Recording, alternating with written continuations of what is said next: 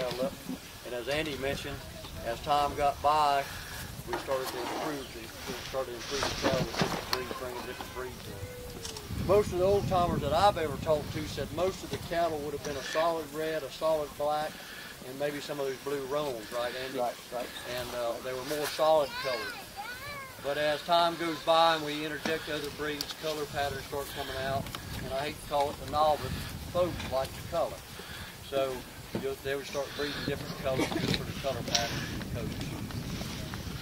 So as you mentioned, these cattle, actually, as Annie and I was discussing, the first set of cattle that we purchased for the ranch came from a man by the name of John Light out of Arcadia, which he had purchased his cattle from the Mr.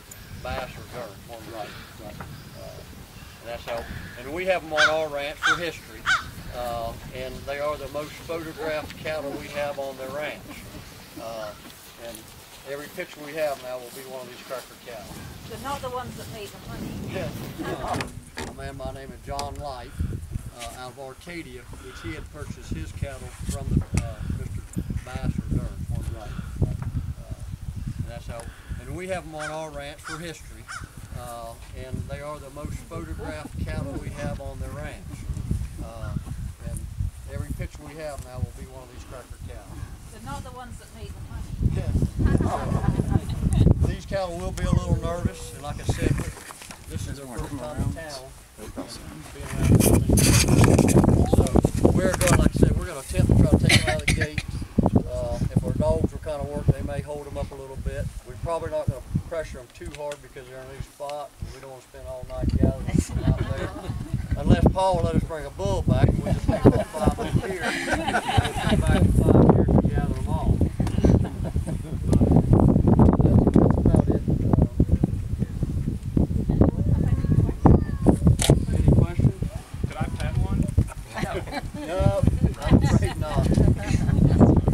How long do they live, cows? I mean, you said there was one that was like 18 years old. We sold a cow back to the man we purchased them from, and it was they had a cattle drive back in 1995.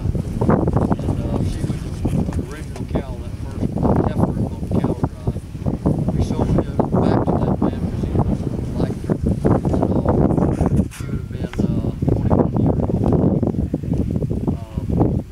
Not producing, as far as having calves, 12, 13 years. Some of these cows, and if you don't push them hard, they'll live on up to 25, 26, 27 years old. They have names. My aunt had a cattle ranch in Texas. No, none of them. That are near the cows. Well, they got names. We run about 3,000 head on Buck Island Ranch, so they're more numbers. They have numbers. So, yes, sir. Your horses, are they still carrying the lines of when the horses were first found down here back in the 1800s or whatever? But I know in a book I read that everybody was always wanted that kind of horse that they found here when the Spanish left, when they left, or left the horses when they left. Same thing, cracker horses. Right. They are smaller. My son's horse, Buck, there, he is a half cracker. Okay. He's a half cracker, half quarter horse. Okay. And they are a very durable horse, but they're a little smaller. So if we have to rope something, a little horse, we could rope that there, but we couldn't rope a day. That 18, 1900 pounds. He's going to drag you to town. Yeah. So some of our horses are still. I have some friends that's all they have is cracker horses, but they still crossbreed a little bit to get a little size into it. They're very hardy, just like the Mustang. They're a very hardy horse. They've had to live out here in this, so very, very hardy. Yes, sir. Thank you. When does a bull get too big to own, where it's just not manageable anymore? Does it ever happen? Or? No. A bull's life expectancy, really and truly, 5 to 6 years of age. If you're bringing him in from another place, say from out west or something, for the genetics. A bull we raise here might last 2 or 3 more years because he's conditioned. He doesn't have to go through an acclimation phase like he would coming from another state. And he's just, we're hot. We're very hot. And if it draws blood like a mosquito, a tick, a midge, a mite, it's here in Florida, especially in the summertime. As Annie mentioned, I can remember in 1996 when I first come, 93 when I first come. In 96 we got extremely wet, and we would literally have to ride across the pasture, put our slicker on, a raincoat on, and a handkerchief just to keep them, so you wouldn't breathe in mosquitoes. But we don't see mosquitoes like that much anymore. No, not like That's that. been 25 years ago, but back in Eddie's day now. They were bad. We like to joke a lot too. We like to pick a lot of fun. So Pick a lot of you got to be pretty thick-hided. Charlie, and the buck Yes. I was about to say, even speaking of which, did the West Nile affect you guys majorly at all? Like, did you see a lot of cows drop? No, not at all. And then of course, like our horses, that would affect our horses probably more, but we vaccinate on a yearly basis for the West Nile. And the Buck Island Ranch is what, the 8th or 10th largest ranch in the state? We'd probably rank in the top 10. Yeah, top 10 to 20. And this is Hillary Slade. She's the director of the Archibald Biological Station that's to run Buck Island. She's my boss. Very gracious to bring us here. She does run Buck Island Ranch. She's a big cheese. Jean runs Buck Island Ranch. I sign the check. The pen is mightier than the sword. So a little history about Buck Island Ranch, if you don't mind. Buck Island Ranch was owned by John D. MacArthur, insurance man, Palm Beach County. And upon his death, he had set up a large foundation. And they wasn't sure what they wanted to do to the ranch. And Archibald Biological Station is another family-owned private entity. So in 1988, they embarked on a partnership to Archibald leased a ranch to look at long-term ecological research on the ranch, looking at the agricultural operations and natural surroundings. And then I'm going to turn it over to Hillary from there. Thank you. So it's Archibald's an ecological research centre and conservation and education, and it's been a fantastic experience for us for the last nearly 30 years to run a working cattle ranch, because we've learned not only do we really understand the ranch like an ecosystem, we know all the species out there, we know about nutrient cycles and water and carbon, but we also have a big dose of reality about the finances. As a big commercial ranch, we know what it takes to stay financially viable. So it's a wonderful opportunity for us to provide a bridge between scientists and ecologists, people interested in conservation, people in the industry, and then universities and academics. So it's been a real privilege for us to run a ranch. And I have to say, it's been a humbling experience, because it's very tough to make a living. You might own tens of thousands of acres, but it's tough to make a living from working cattle ranches. And these are some of the last great places in Florida, these working ranches. The ones that surround here, these are the open spaces that provide a lot of habitat for our remaining species. So Archibald's really interested in not just can we understand the ranch and how it works and how we can manage it better to sort of protect the environment, but also how can we work with ranchers so that they stay out on this landscape. And the goal is not to turn it into Walmarts and subdivisions, but to keep working cattle ranches as part of the heart of Florida. So it's been a wonderful experience, and we've really appreciated the opportunity to do it. I think Jean's learned a lot from us, and we've learned a lot from the cowboys. So it's been a good interchange. So we've got some information, so maybe when they're finished, I don't want it to blow all over, but if some of you are interested, we've got information about Buck Island Ranch we'd be happy to share. And we're so delighted to have this state park down the road, because this is a sort of wonderful example of the original habitat here, and it acts, it helps us understand what was here historically. It's modified a lot on a working cattle ranch, but it gives us that little glimpse into the past to understand where we came from and where we are now. So it's really nice to have both parts of that in the landscape. Some I heard him mention about somebody coming out and taking pictures of your cows and stuff. Do you have? Is the ranch open for like field trips? We have a buggy tour, which you can book. It's not like a state park. You know, people call up and they say, "I left a message an hour ago and nobody's called me back." So we're a bunch of scientists, and we offer buggy tours, and people can get a group together, like at least 10 or 15. And there is information about our buggy tour. We will take people out and you'll learn about our research programs. But what we don't have is a regular scheduled thing every Friday morning. I was thinking more like a classroom. Like I teach Florida studies and Yes. I also teach ecosystems. We do because school groups, you know. and we have summer camps that come out there. So if we can, we just try and fit it in. And people just have to understand we're not a state park, so we're doing our best. But we really appreciate people coming out and learning about the ranch. And I'll be happy when we're finished, or before, I'll be happy to share information. Paul, anything else? I think you want to read something? Well, I was going to wait till then. My name is Daniel Willis. I'm the park manager here at Kissimmee Prairie, and wanted to say thank you to all of our partners, Archbold, St. John's Water Management, and especially the friends of Kissimmee Prairie, because we are a staff of very few people, and without our cooperators and partnerships, we wouldn't be able to do all these great things that we're doing. So, you know, thank you guys for coming out today and supporting us and supporting everybody here that makes this happen.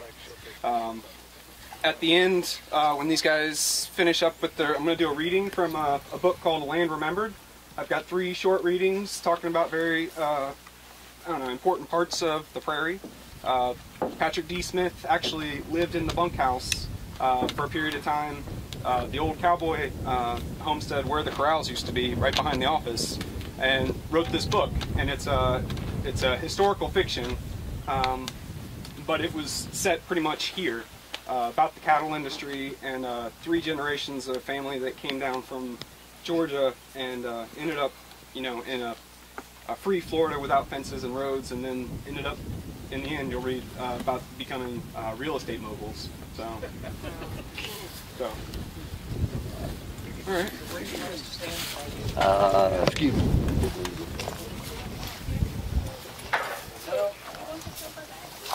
I think, Angie, don't you think we just went about halfway down that fence? Back this way. So if you follow me, and then we're going to get everybody a little bit away from this area because we don't want any issues.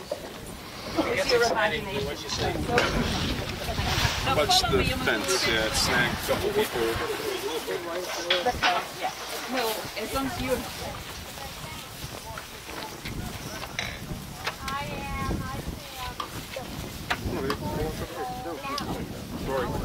Thank you. Okay, please. Dory. Okay. I'm gonna go walk you in the truck. I'm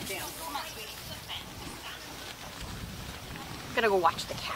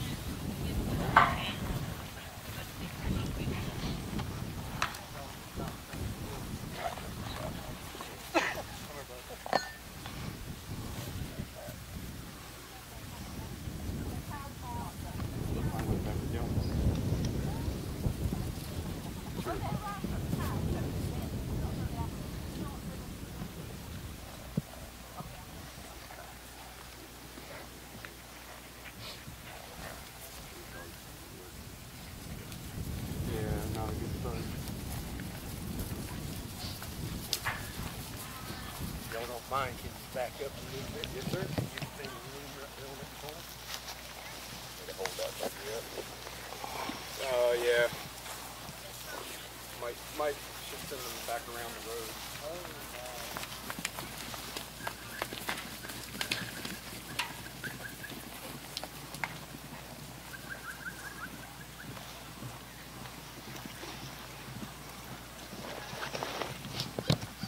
Straight off the front gate.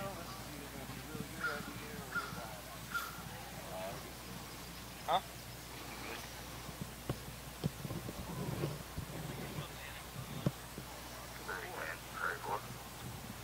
Bad.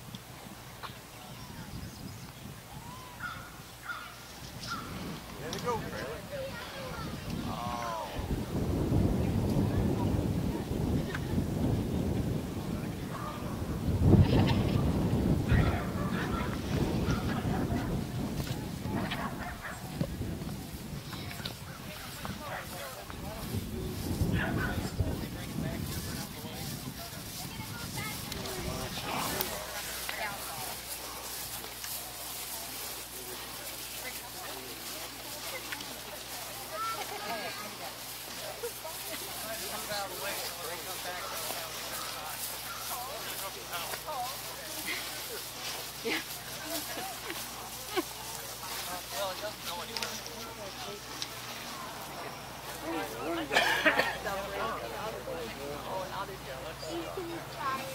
Let's get undercover there.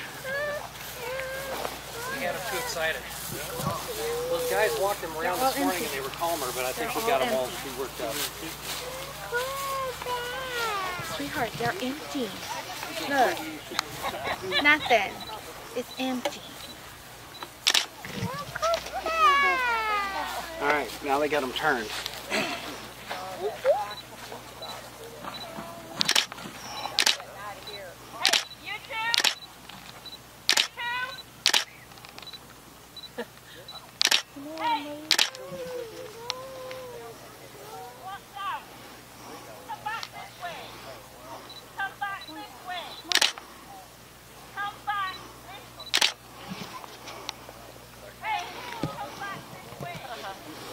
Yeah, going down that way. Well, I figured the truth is right there.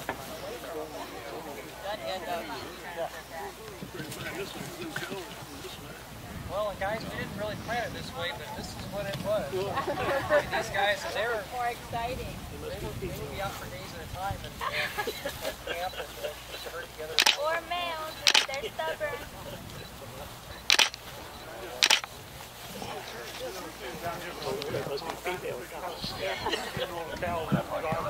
Well, the guys here, they don't call themselves cowboys, they call themselves cowboys. One rides back. Because they were wild cows. They really would go out and hunt for them, and they would brand them, and you know, families would work together, and they'd all drive them to the coast.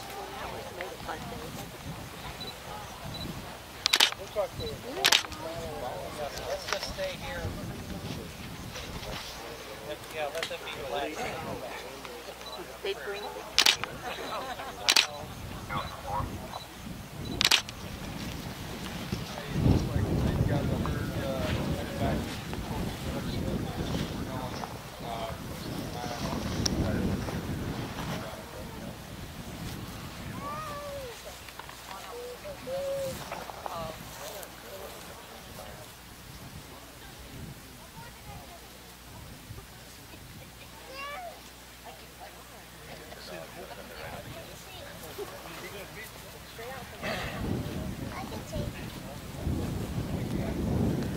So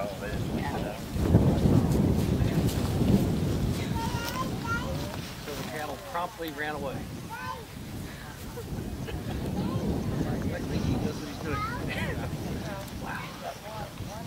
Makes their job that much harder. Are they coming this way? No, I'm talking about the sun. Yeah, we're going to try to get them to go around the other end.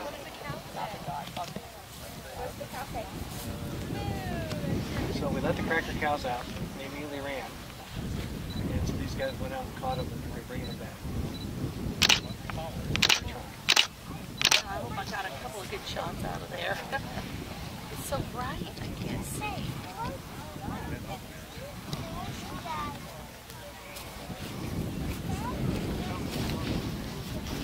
Kaylee went into my book and said,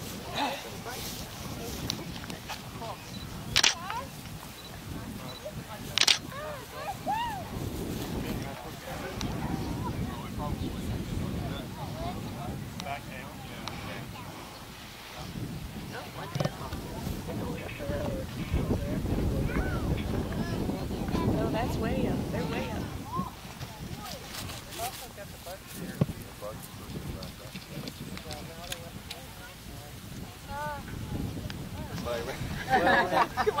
They actually walked them down there this morning, but there's no one around. Because when they...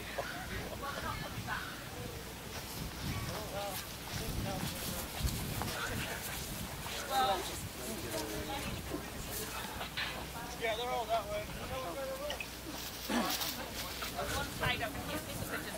Okay, yeah, okay. I guess it's safe for everybody to walk back there. You watched a real cow demonstration and you didn't see the end of it. So if you just all walk back down the road, that would be great. Okay. And thank you.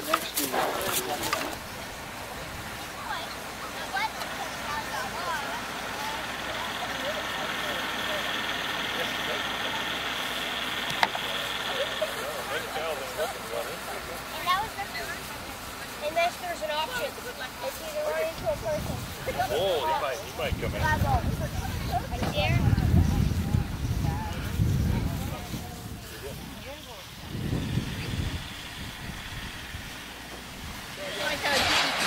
Right. That was great. I do remember it. Well, we changed it. We have a few more facilities now.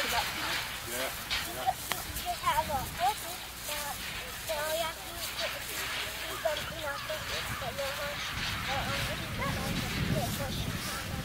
True. But you know what? Horses